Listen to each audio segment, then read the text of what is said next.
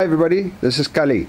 Today I'm going to show you how to root some strawberry runners into rockwool cubes so that we can go stick it in the hydroponics tower. So as you can see, I've got some nice runners on this plant growing in the planter here, and that's what we're going to be using. So what do we need for that? Firstly, we're going to need some rockwool, obviously. Secondly, we're going to need some nutrient solution. Now this is a specially formulated nutrient solution that's sold by a horty shop, but you can pretty much get any water soluble nutrient solution from your hardware store or big retailer.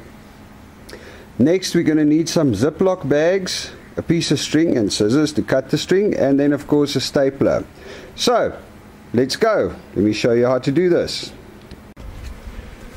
Okay, so the first thing we're going to do here is we're going to pick the runner that we want to root. Oh, this one looks great. Let's just get these out of the way. We're going to pick the runner that we want to root. The second thing we're going to do is we're going to grab some rockwool, break off a cube of rockwool, and then we're going to dunk it into our nutrient solution.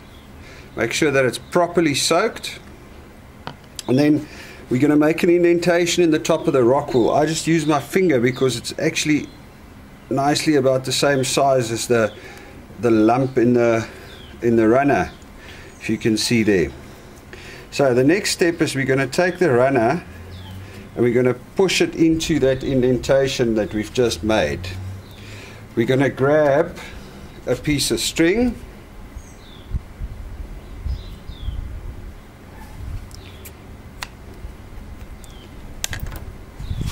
and then we are going to tie this runner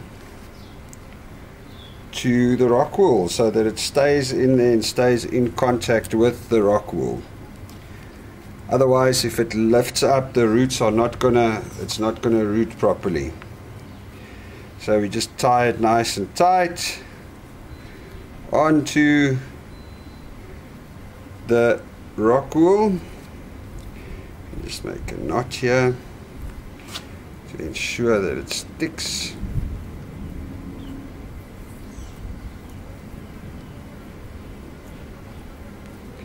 And there we go.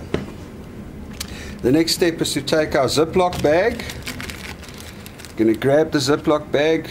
We're going to pour a little bit of nutrient solution in the bottom because, as you would imagine, there's some evaporation going on, and this will just hold it moist until such a time as it has had time to actually root. Okay, we stick the Ziploc bag over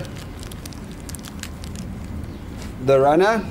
We grab our stapler and we just staple it closed on top there. And there we go. There's our runner in a Ziploc bag in the little rockwool cube with the extra nutrient solution in the bottom. Now all we do is we take this and we put it in a nice shady place somewhere and we leave it. Okay, it's just over 3 weeks later, and we're quickly going to check how our strawberry runner rooting and rockwool's doing. Sure, as you can see, this one's actually gone crazy and it's shot out some other runners that rooted over here and over there. But any which way, here we go. I'm just going to cut it out. And there we go. And you can see in there, see these little roots already coming through in the plastic. So our little runner is rooted in the rockwool nicely. We just open it up so you can see it properly, and that's it. Nice roots, good enough to transplant into any hydroponic system. There we go. Strawberry runner.